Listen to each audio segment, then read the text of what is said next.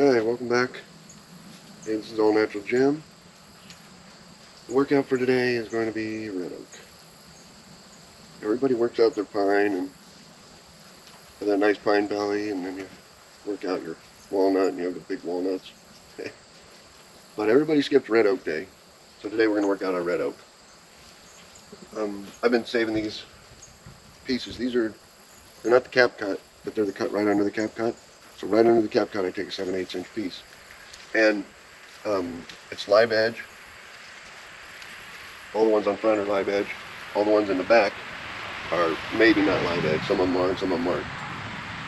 And there's going to be some holes in it. There's going to be some places I can already see where I don't have exactly covered up. And some light's going to get through, and maybe even a little wind. But this is my version of, I don't know, whatever you want to call it, reverse board and bat. Live edge, reverse board and bat? Something. So normally in board and bat you take the big boards on the back and you put them together in a straight line, and you're trying for all these straight lines. And then you take a 2.5 inch piece and you layer that over the cracks of the initial boards, and that's called board and bat. With this, I don't care what this backboard is. I don't care if this backboard is live edge or if it's got one straight edge or if it's got big holes in the side. And I don't care. And then I put the live edge cap cuts over the top of that, and it covers any gaps in there.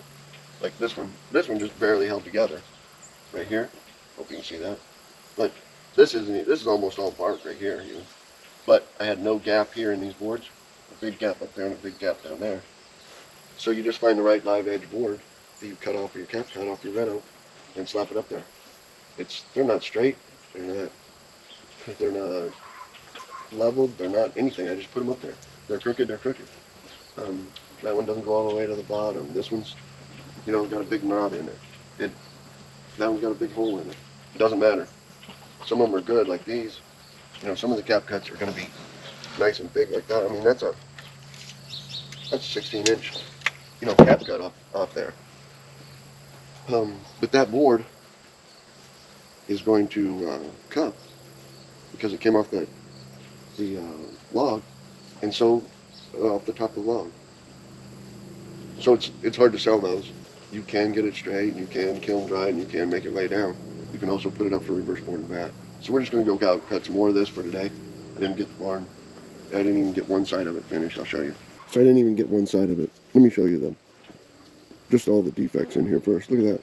That hole, that knot's probably going to fall out. There'll probably be a hole behind there. And this one here, you can see right up through there. You know what I mean? When that bark falls off, there's going to be a big gap in there. That's almost all bark right there. But I don't need that. The gap behind here is closed together, but there's a big opening up there and there's a big opening down there. So it's big at the bottom and skinny in the middle. This one has a big protruding knot. And this is how the initial layer goes up right here.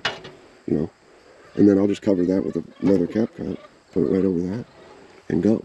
These are ones that are all, there's a big gap there. So I'll need a big piece there. And this one's all cracked on the center, you see that? Big crack. But it's hard to do anything with those pieces that are would normally be trash. And then you got all the stains on it. But those stains will come out in time. Just take a little time and a little weather and a little rain and a little sun, and those are not sticker stain. That's just where the sticker was laying and the sun and moisture didn't get to it. All this will look the same next year, or 6 months from now. All that'll look just the same. I mean, look at this piece, has no sticker stains on it already because it's been weathered. And once these get all weathered, they'll all look gray like that, and you'll never see any where the stickers were. But that's just my version, and then I might put something along the top up there. I don't know yet. I don't know what's going to go up there yet. I might just put a big board up there to close that in. But reverse board and bat, Davidson's All Natural Gym. Give it a try.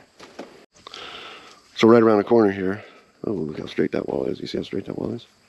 See, that's just it. It's just slapped up. I put the post in the ground, and boom, we're going. And I'm going to I may have to put a board up there along that.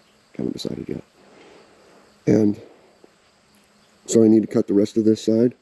I only have a few pieces on that stack over there left.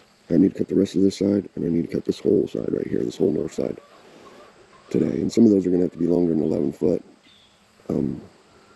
These are all 10.